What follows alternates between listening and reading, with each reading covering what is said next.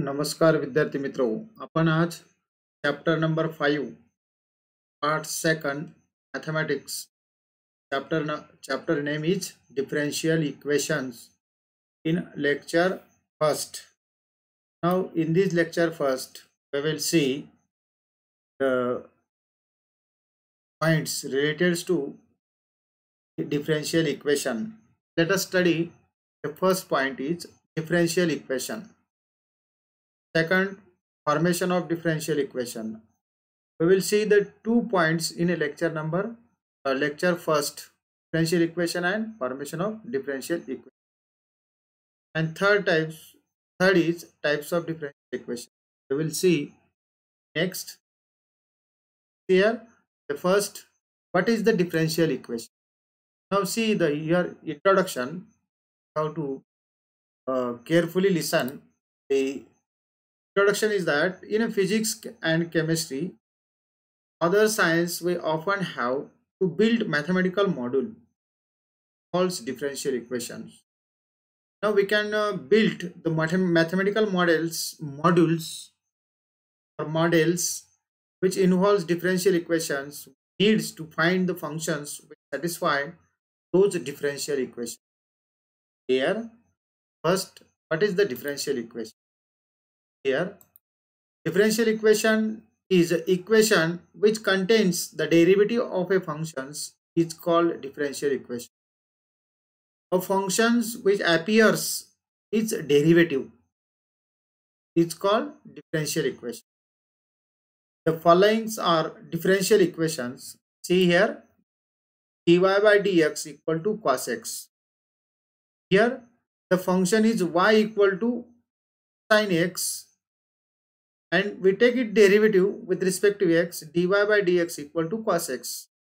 For functions or the equations which contains the derivative of functions, it's called differentiation. These are the definition of differential equation.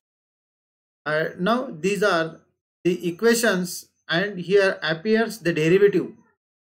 Therefore, it is called differential equation. Second, d square y by dx square plus k square y equal to 0.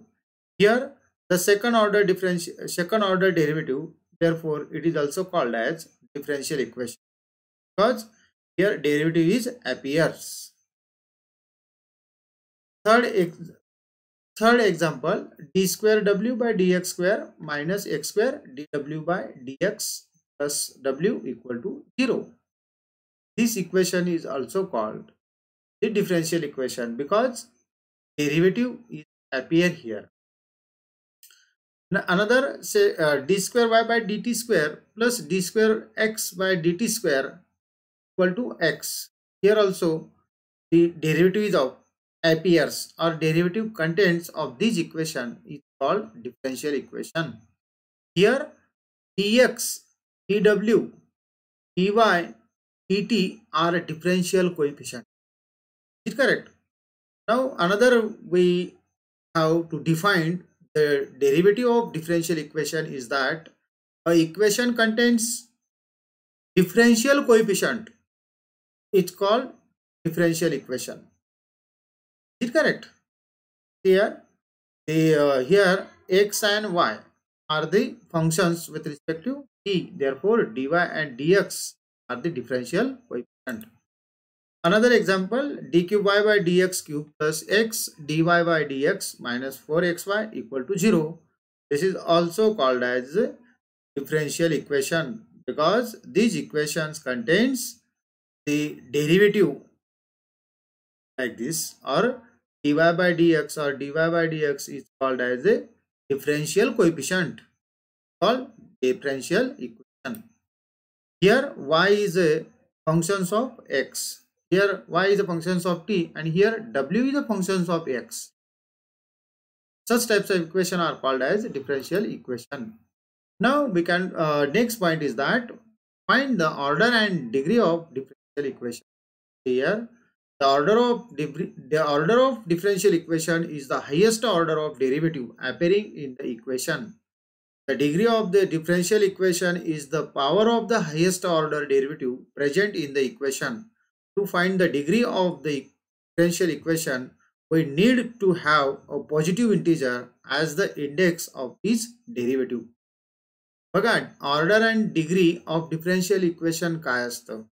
तर order म्हणजे काय की how many differential equation is the highest order of derivative. म्हणजे एखाद्या equation मध्ये किती order derivative आहे, किती वेळेस डेरिव्हेटिव्ह घेतलेलं आहे ते त्याची ऑर्डर असते.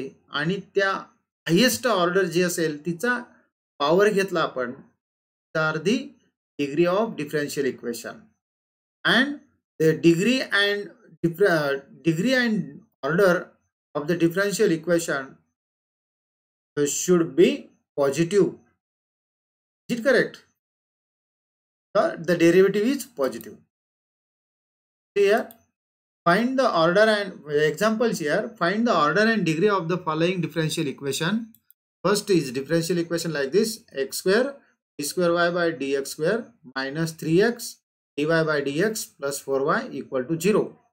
Here this equation contains the derivative like this. Therefore this is called differential equation. See here, these are the second derivative, and this is the first derivative. Therefore the order of this differential equation is like this. Its order is second. The highest derivative of this equation म्हणजे ज्या highest म्हणजे जास्तीत जास्त किती वेळेस derivative घेतलेलं आहे ह्या इक्वेशन मध्ये त्या ते बघायचं. तीच त्या इक्वेशनची ऑर्डर असते. बघा इथं सेकंड वेळेस डेरिव्हेटिव्ह घेतलेलं आहे म्हणून इथं 2 is the order of this differential equation. आणि डिग्री आता बघा इथं ऑर्डर हायेस्ट ऑर्डर काढलेली तिचा इंडायसेस बघायचा, तिचा पॉवर बघायचा. तिचा पॉवर काय 1 आहे म्हणून this differential equation, its order is 2 and degree is 1. Now see the second example: d cube y by dx cube bracket square plus xy dy by dx minus 2x plus 3y plus 7 equal to 0. This is also called differential equation. Here the derivative, highest order derivative appear here, the third. Therefore third its order is 3 and its power of order is 2. Therefore 2 is the degree and 3 is the order. His order is 3 and degree is 2. The highest order derivative असेल त्याचाच power बघायचा. जो असेल x integer तो म्हणजे त्या इक्वेशनची degree असते. आणि किती वेळेस डेरिव्हेटिव्ह घेतलेला आहे हायेस्ट ऑर्डर डेरिव्हेटिव्ह, त्या हायेस्ट डेरिव्हेटिव्ह बघायची. These are the order of given differential equation. See here the next third example: r dr by d theta plus cos theta equal to 0. Here r is a function of theta. Here r is a function of theta. Therefore this is the first derivative. Therefore its order is 1 and its power is 1. Therefore its order is 1 and degree is also 1. म्हणजे याचा power सुद्धा 1 आहे आणि degree सुद्धा काय आहे, एकदाच derivative घेतलेला आहे. हायेस्ट म्हणजे काय, एकदाच डेरिव्हेटिव्ह घेतलेला आहे म्हणून त्याची ऑर्डर इज 1 आहे आणि डिग्री सुद्धा 1 आहे. Next d square y by dx square bracket square plus dy by dx bracket square plus e raised to x. आता इथं बघा हायेस्ट डेरिव्हेटिव्ह किती आहे, सेकंड डेरिव्हेटिव्ह आहे आणि हे फर्स्ट डेरिव्हेटिव्ह आहे. मग सेकंड डेरिव्हेटिव्हचाच पॉवर बघायचा. सेकंड डेरिव्हेटिव्ह म्हणून याची ऑर्डर 2 झाली आणि डिग्री किती झाली 2. म्हणून इथं बघा it is order is 2 and degree is 2. Next example: dy by dx plus 3xy dy by dx equal to cos x. Here multiplying dy by dx. Here the next is the equation express as. आता त्या इक्वेशनला dy by dx ने multiply करायचं. Multiply केल्यानंतर काय होईल, dy by dx multiplied by dy by dx is bracket square plus dx 3x square 3xy equal to cos x dy by dx. The highest order, the first order आहे म्हणून order is first आणि त्याचा power घेतला. The power of highest order is called the degree of differential equation is 2. Next Here the example is like this: square root of 1 plus 1 divided by dy by dx bracket square equal to d square y by dx square, power is x 8 by 2. Now this differential, this is also differential equation. Then we find its degree, order and degree. Then we first simplify this. Here the power is in, power is not in integer. Is it correct?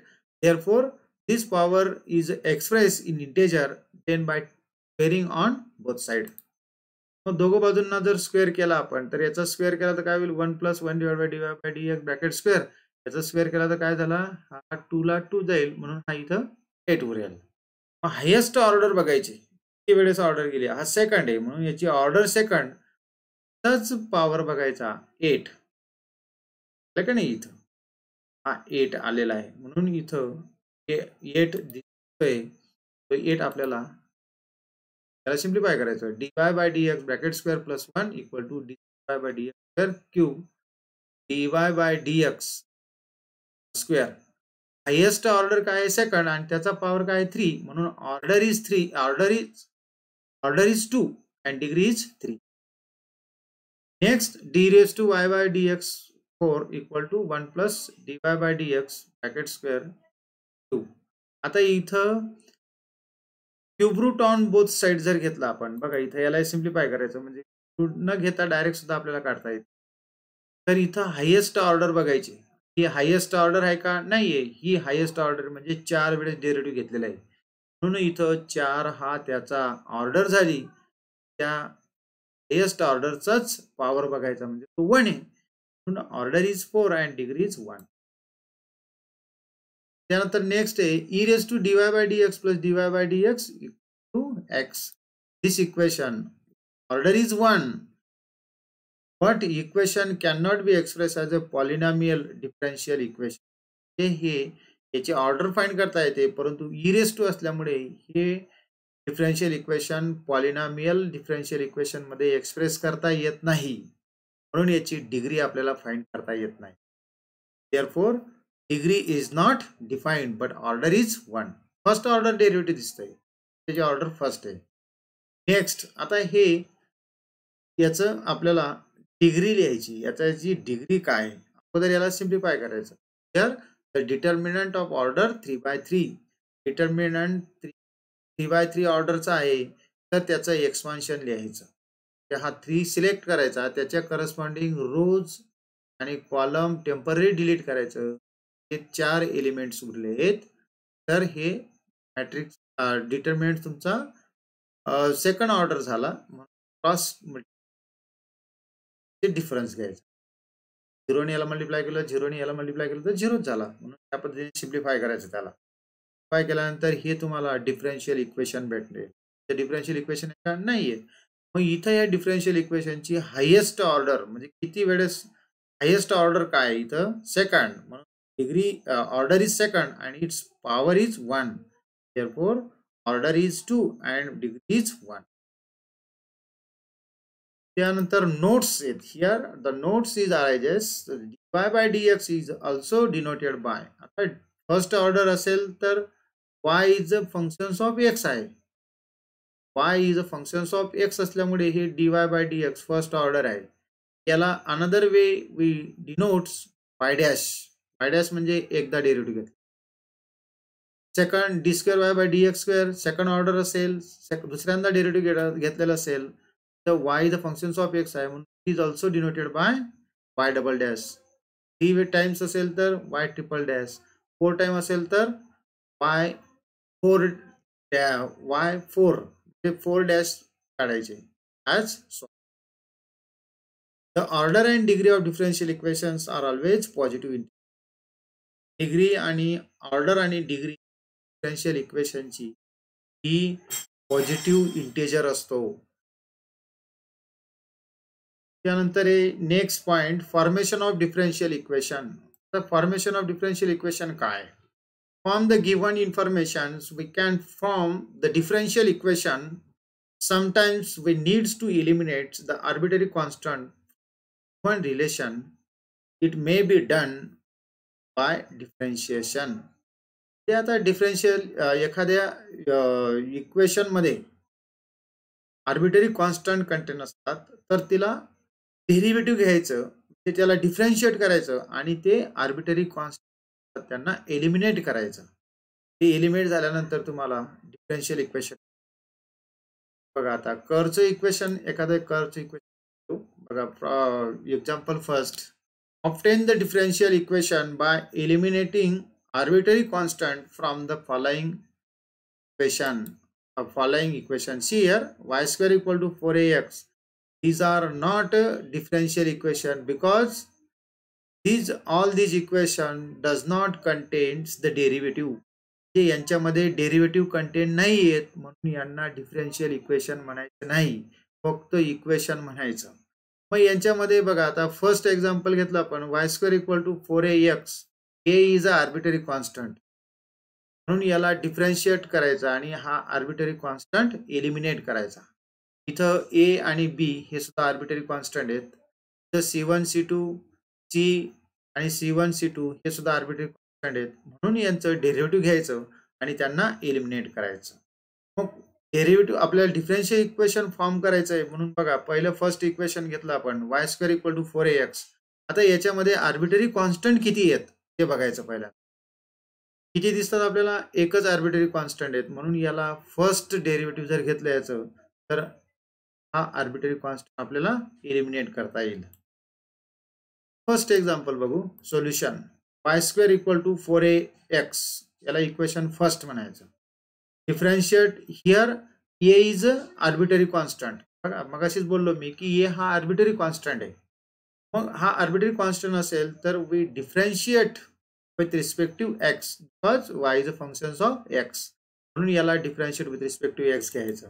Derivative of Y square is 2y dy by dx and derivative of 4ax is 4a झाली. मग आता इथं बघा, इथं 2y आलेलं आहे. 2y आता बघा पुढे आपल्याला इक्वेशन 1 गिव्स. आता इक्वेशन 1 काय, y square equal to dy by dx. आता 4a म्हणजेच काय आहे, dy by dx आहे. Is a required differential equation. बघा इथं काही सुटलेलं आहे. आता वाय स्क्वेअरचं डेरिव्हेटिव्ह घेतलं विथ रिस्पेक्ट टू एक्स, तर तो काय येणार आहे, 2y dy by dx equal to 4ax. आता इथं 2y आहे, इथं 2y टाकायचा. 2y टाकल्यानंतर बघा 2y म्हणजे काय, 4a ऐवजी 2y dy by dx ह्या फर्स्ट इक्वेशन मध्ये टाकायचं. टाकल्यानंतर इथे काय येईल, 2y dy by dx x म्हणजेच 2xy dy by dx. y square equal to 2x dy by dx is a required differential equation. इथं सुटलाय आपल्याला, y स्क्वेअरचं derivative 2y dy by dx आहे. Second example, y equal to a e raised to 3x plus b e raised to minus 3x, याला equation first म्हणायचं. मग आता इथं arbitrary constant बघा, ए हा आर्बिटरी कॉन्स्टंट आहे, बी हा आर्बिटरी कॉन्स्टंट आहे. मग ह्या इक्वेशनला differentiate with respect to x किती आर्बिटरी कॉन्स्टंट आहेत, 2. म्हणून ह्या इक्वेशनला दोनदा डिफरन्शिएट करावं लागेल, तरच हे आपल्याला आर्बिटरी कॉन्स्टंट एलिमिनेट होतील. बघा फर्स्ट डेरिव्हेटिव्ह घेतलं तर ए कॉन्स्टंट आहे, E raise to 3x derivative 3 E raise to x, आणि E raise to minus 3x derivative minus E raise to minus 3x. Minus म्हणजे प्लस म्हणजे मायनस झाला. आता 3 कॉमन आहे, बाहेर काढायचं त्याला ब्रॅकेटच्या बाहेर. Again differentiate with respect to x, परत त्याचं डेरिव्हेटिव्ह घ्यायचं. मग dy बाय dx चं derivative D square y by dx square. He constant आहे म्हणून याचं डेरिव्हेटिव्ह घेतलं, 3a कॉन्स्टंट आहे, ई चं डेरिव्हेटिव्ह काय, ई रेस टू 3x चं derivative 3 E raise to 3x, 3 multiplied by 3 plus. आता इथे बघा बी कॉन्स्टंट आहे, E raise to minus 3x चं derivative minus E raise to minus 3x, minus multiplied minus plus झालाय हा. यांचं मल्टिप्लिकेशन करायचं. हा किती झाला, 9 आणि हा 9 कॉमन काढायचा. ब्रॅकेटमध्ये काय राहील, ए E raise to 3x plus B raise to x. This is the equation first. ते y आहे त्याच्याऐवजी, म्हणून इक्वल टू 9y इक्वेशन आपल्याला येईल. काय येणार आहे शेवटी, D square y by dx square equal to 9y the required differential equation. त्या पद्धतीने डिफरन्शियल इक्वेशन आपल्याला फॉर्म करता येईल. त्यानंतर आहे third, y equal to c1 plus c2 x multiplied by e raise to x. Equation first म्हणायचं. हे third equation आहे. याच्यात आर्बिटरी कॉन्स्टंट किती आहेत? आता इथं 2 आहेत. Here c1 and c2 are arbitrary constant. Differentiate this with respect to x. Derivative of y dy by dx 1 plus c2 x raised to x plus आता इथं u into v derivative of product वापरायचा. u derivative of v e raised to x चं derivative e raised to x plus आता याचं derivative घेतलं c1 constant म्हणून 0 c2 multiplied by x आहे म्हणून x चं डेरिव्हेटिव्ह 1 मल्टिप्लाइड बाय c2 म्हणजे काय c2 हा e raised to x ते ह्या e raised to x इथं आहे तसाच ठेवला आपण. याचं डेरिव्हेटिव्ह c2 आलं.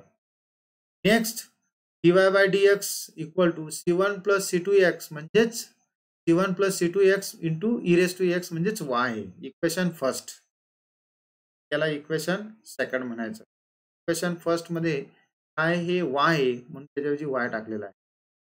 त्यानंतर again differentiate with respect to x. याला परत डेरिव्हेटिव्ह घ्यायचं. डेरिव्हेटिव्ह काय झालं? dy by dx चं derivative d square y bye dx square equal to dy by dx plus 2 e raised to x.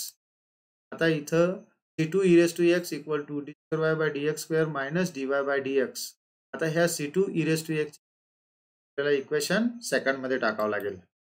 Second मध्ये टाकल्यानंतर सेकंड इक्वेशन काय होईल? dy by dx equal to y plus x square minus dy by dx. म्हणजे दिलेल्या equation मध्ये arbitrary constant असतील तर त्याला कंप्लीट एलिमिनेट करायचं बाय युजिंग डिफरेंशिएशन. ते त्याचं डेरिव्हेटिव्ह घ्यायचं. शेवटी जे इक्वेशन आहे these are the required differential equation. बघा इथं आणि हा 2 झालेत. D square y by dx square minus dy bye 2 dy bye dx plus y equal to required equation झाला. त्यानंतर थर्ड आहे. आता इथं आर्बिटरी कॉन्स्टंट एकच आहे म्हणून याला फर्स्ट डिफरन्शिएट करावं लागेल. Differentiate this with respect to x dy bye dx ती कॉन्स्टंट 0 आणि 1 डिवाइड बाय x म्हणजे त्याचं डेरिव्हेटिव्ह आलं minus 1 divide by x square. Simplify करायचं. c ची व्हॅल्यू काढायची आणि ती घ्यायची from equation first. Equation first बघा इथं फर्स्ट मध्ये c equal to minus x square dy bye dx he c ची व्हॅल्यू इक्वेशन फर्स्ट टाकायची. इक्वेशन फर्स्ट तुम्हाला त्या पद्धतीने भेटेल. त्याला सिम्प्लिफाय करायचं. सिम्प्लिफाय केल्यानंतर तुम्हाला हे इक्वेशन भेटणार आहे. त्यानंतर fifth y equal to c1 e raised to 3x plus 2 e raised to 2x. तर याला सुद्धा 2 आर्बिटरी कॉन्स्टंट आहेत c1 आणि c2. त्याला differentiate with respect to x dy bye dx e raised to 3x चं derivative 3 e raised to x e raised to 2x चं derivative 2 e raised to x 1 c2 arbitrary constant आहेत. त्यानंतर परत again differentiate with respect to x त्या पद्धतीने derivative घ्यायचं त्याचं. तर 4 आलेला आहे. आता इथं from equation first second third c1 e raised to 3x c2 e raised to 3x R constant. ते कॉन्स्टंट आहेत म्हणून आपल्याला डिटर्मिनंट फॉर्म करायचा. पहिला इक्वेशन दुसरं इक्वेशन आणि तिसरं इक्वेशन तिघांचा डिटर्मिनंट फॉर्म करायचा आणि डिटर्मिनंट सोडवायचा. डिटर्मिनंट सोडवल्यानंतर आपल्याला ह्या पद्धतीने भेटणार आहे. बघा डिटर्मिनंट ऑफ ऑर्डर थर्ड आपण सोडवलेलं आहे. बऱ्याच वेळेस त्याला सोडवलेलं आहे आपण. त्यामुळे मी काही जास्त त्याच्यावर बोलत नाही. डायरेक्ट आपल्याला हे डिफरन्शियल इक्वेशन काय करायचं. त्यानंतर हे सोल्युशन ऑफ डिफरन्शियल इक्वेशन. आता नेक्स्ट पॉइंट आहे सोल्युशन कसं घ्यायचं differential इक्वेशनचं. Verify that y equal to a sin x and y equal to b cos x. इथं हे 2 इक्वेशन दिलेले आहेत y equal to a sin x आणि y equal to b sin x. R solution of the differential equation whereas b are any constant. a आणि b where a and b are any constant. हे equation असतील तर हे कोणत्या differential equation आहेत ते verify करायचं. These are the solution of differential equation. तर बघा फॉर्मेशन ऑफ डिफरन्शियल इक्वेशन घेतला. हे पहिल्यांदा derivative of differential equation. Then how we can form the differential equation and forming the differential equation. How we can solve the differential equation? आता differential equation कसं solve करायचं? तर हे solution आहे differential equation. तर ते कोणत्या differential equation चे सोल्युशन आहे ते आपल्याला काढावे लागतील. मग बघा इथं y equal to a sin x plus b cos x is a solution of the equation.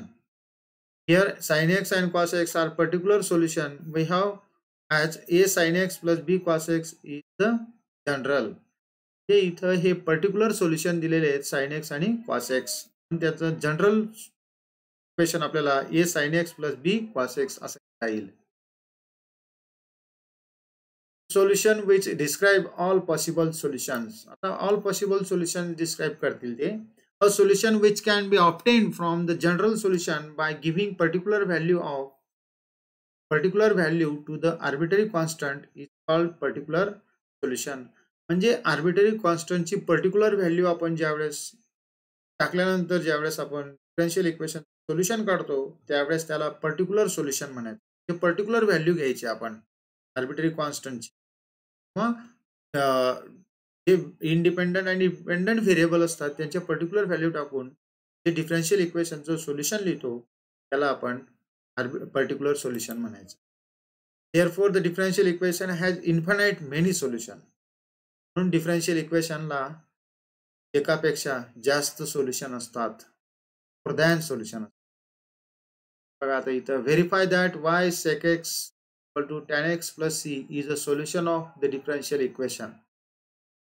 जे हे दिलेलं जे हे ह्या डिफरन्शियल इक्वेशन सोल्युशन आहे.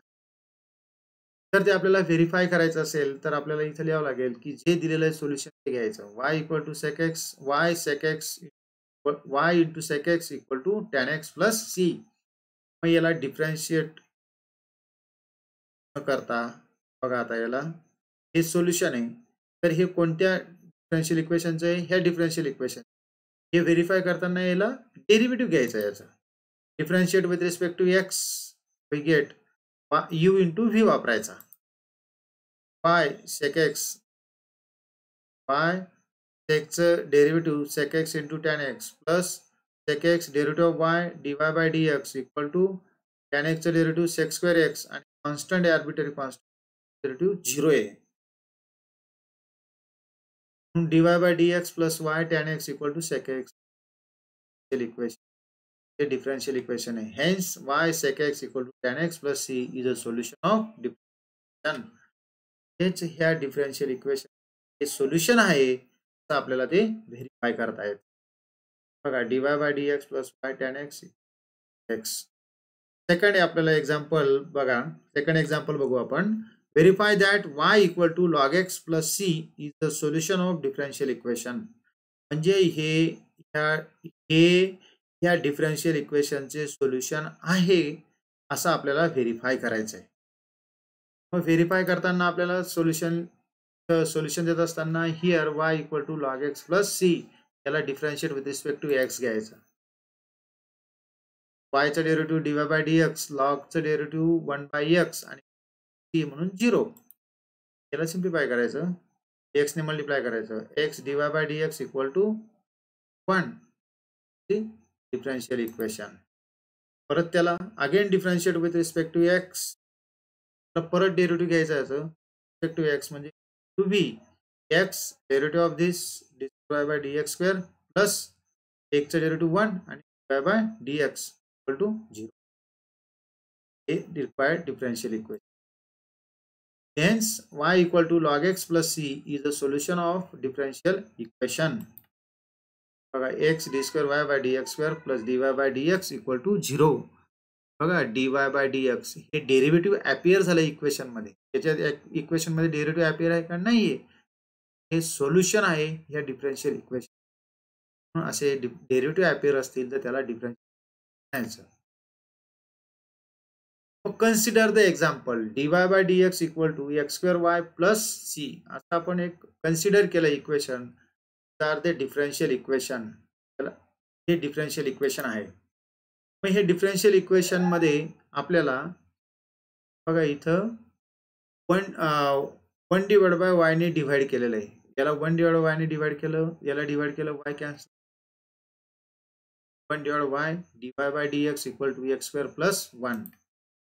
We can consider x and y both the variable and write this as इथं x आणि y हे दोघंही व्हेरिएबल आहेत. तर ते व्हेरिएबल पण असे जर लिहिले 1 डिवाइड बाय वाय म्हणजेच dy bye y equal to x square plus 1 multiplied by dx. ज्यावेळेस लिहितो आपण बघा इथं LHS ला only the variable y with respect to y and in RHS with respect to x म्हणजे RHS ला with respect to x आहेत आणि LHS ला विथ रिस्पेक्ट टू y आहेत. Then such types of by writing this equation called the variable separable form. म्हणून असं ज्या वेळेस लिहितो आपण की RHS किंवा LHS जर विथ रिस्पेक्ट टू y असेल तर RHS काय राहणार आहे विथ रिस्पेक्ट टू x राहणार आहे. Now we can integrate LHS with respect to y. याला integrate with respect to y आणि RHS ला विथ रिस्पेक्ट टू x हे इंटिग्रेट केलं then we get 1 divide Y चं इंटिग्रेशन काय येईल लॉग y आणि 1 x स्क्वेअरचं इंटिग्रेशन काय येईल x cube divide by 3 plus 1 चे integration with respect to x म्हणजे x आणि plus integration c. This integration is obtained by separating the variable. It helps to examine the equation and find out such separation is possible. The above method is known as the method of separation of variable. In general, if the given differential equation can be written as जे एखादं differential equation आपल्याला दिलेलं असेल तर त्याला variable separable form LHS आणि RHS.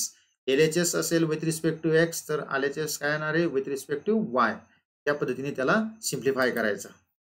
मग इथं बघा इन जनरल मध्ये इक्वेशन दिलेलं आहे f of x dx equal to g of y dy. इथं RHS with respect to x LHS काय विथ रिस्पेक्ट टू y. हे y चे फंक्शन एका साइडला घ्यायचे आणि x चे फंक्शन एका साइडला घ्यायचे. असं ज्यावेळेस करतो डिफरन्शियल इक्वेशन तर त्याला म्हणायचं variable separable form and then this method is applicable. He method applicable असते. बघा find the general solution of the following differential equation. आता जनरल सोल्युशन कसं काढायचं डिफरन्शियल इक्वेशन सोल्युशन काढायचं त्याचं. आता फर्स्ट डिफरन्शियल इक्वेशन आहे त्याचं सोल्युशन घेऊ आपण dy bye dx equal to x square route of 25 minus x square. याचं डिफरन्शियल आता इथं हा dx आहे याला बाजूला घेतलं बघा dy equal to x square route of 25 minus x square multiplied by dx. Square route मध्ये नाहीये इथं. LHS is with respect to y and RHS is with respect to x. Then integrating this with respect to LHS with respect to y and RHS integrating RHS with respect to x. त्याला integration घ्यायचं बघा. Integrating both side we get बघा integration of dy equal to integration of 25 minus x square multiplied by x dx. 25 minus x square equal to t put करायचं minus 2x dx equal to dt. x dx equal to minus dt divided by 2. dx x dt ऐवजी काय टाकायचा minus dt divided by 2 टाकायचा. Equation 1 becomes y equal to of t minus by dt 2. Integration बघा इथं आता divide by 2 होता इकडे multiply केलेला आहे 2 integration y equal to minus integration of t dt. तर t रेस टू काय झाला स्क्वेअर रूटच्या बाहेर आलेला आहे म्हणून t रेस टू 1 बाय 2 याचं इंटिग्रेशन घ्यायचं. तेच t raise to 1 bye 2 plus 1 divide by 1 bye 2 plus 1 ते 3 बाय 2. हा difference integrating with respect to y म्हणून तो 1 आहे. Integration of 1 is with respect to y means y plus t race bye 2 divide by 3 bye 2 to c1. याला simplify करायचं. डिनॉमिनेटरला fraction आहे म्हणून तो काय होईल त्याचा व्यस्त होईल म्हणजे 2 बाय 3 होईल. म्हणून 6y हा 3 ने मल्टिप्लाय केलं बोथ साइडला c1 these R also constant. आणि विशेष आपल्याला घ्यायचं c 3c1 म्हणजे c. फायनल आपल्याला सोल्युशन भेटतं differential. Second differential equation dx by dt equal to x log x t. तर हे व्हेरिएबल सेपरेबल फॉर्म घ्यायचं. तर व्हेरिएबल सेपरेबल फॉर्म म्हणजे काय, dx चे टर्म्स एका साईडला आणि t च्या टर्म एका साईडला घ्यायचे. बघा हा मल्टिप्लाइड आहे, तर इकडे जाताना काय होईल, तो हा डिवाइड आहे, इकडे जाताना मल्टिप्लाइड होईल, म्हणजे dt डिवाइड बाय t. तर dx divide by x log x, त्याला integrating both side with respect to x. LHS with respect to y, with respect to x, and RHS with respect to t, याला integrating घ्या. Integration याचं येईल, याचं integration घ्यायचं, याचं integration घेतलं तर काय होईल, x log x, x log x 1 divide by x log x, just log x, आणि 1 डिवाइड बाय t चं इंटिग्रेशन घेतलं तर log t plus log c. these are the integration. log into log x equal to log tc. बघा log tc कसा आलेला आहे, log a plus log b म्हणजेच log a multiplied by b. तर लॉगॅरिथमचा rule वापरला, log t multiplied by c येतो आपल्याला. दोघं साईडला लॉग आहेत, लॉग कॅन्सल, म्हणून log x equal to ct, म्हणून x equal to e raise to ct. या पद्धतीने सोल्युशन आहे. Find the particular solution with given initial condition. तर याचं पर्टिक्युलर सोल्युशन काढायचं. डिफरन्शियल इक्वेशन आहे आणि पर्टिक्युलर व्हॅल्यू दिलेल्या आहेत, एक्स आणि वायच्या पर्टिक्युलर व्हॅल्यू दिलेल्या आहेत. अशा पर्टिक्युलर व्हॅल्यूला जर या डिफरन्शियल इक्वेशनचं सोल्युशन काढतो आपण, त्यावेळेस त्याला पर्टिक्युलर सोल्युशन म्हणायचं. मग हे डिफरन्शियल इक्वेशन आहे, याला व्हेरिएबल सेपरेबल फॉर्म मध्ये लिहायचं. सोल्युशन हे डिफरन्शियल इक्वेशन आहे, तर dy bye e raise to 2y equal to cos x multiplied by dx. RHS ला विथ रिस्पेक्ट टू x आणि LHS ला with respect to y. dy bye e raise to 2y equal to cos x dx. डिनॉमिनेटरला numerator केला तर काय होईल, minus होईल, plus असेल तर minus, equal to cos x dx. Integrating both side. e raise to, आता याचं इंटिग्रेशन घ्यायचं. आता इंटिग्रेशन घेतलं तर काय होईल, e raise to minus 2y divide by minus 2 आणि sin x plus c, integrating constant c. इथं पर्टिक्युलर व्हॅल्यू दिलेली आहे आपल्याला, when x equal to pi by 6 आणि y equal to 0, then equation 1 becomes, तर x इक्वल टू काय टाकायचा, pi by 6 S to पाय म्हणजे काय, 0 आहे, S to 0 divide by minus 2, S to 0 म्हणजे 1, minus 1 bye 2 equal to sign pi by 2 म्हणजे 1 बाय 2 प्लस c काढायची. बाय करायचं म्हणजे c ची किंमत काय झाली, -1. c ची किंमत -1 असेल तर ती इक्वेशन फर्स्ट मध्ये. Given initial condition determine the value of c. Put in equation first, we get पहिले इक्वेशन टाकायची -1, तर -1 टाकायची. ते -1 म्हणजे 2 ने मल्टिप्लाय केलं तर काय होईल, हा minus e raise to -2y equal to 2 sin x plus, इथं -1 आहे c ची किंमत, सिम्प्लिफाय करायचं, मायनस साइन काढली आपण, म्हणजे डिवाइड झाला, इथं मल्टिप्लाय झालाय, त्याला रिक्वायर्ड पर्टिक्युलर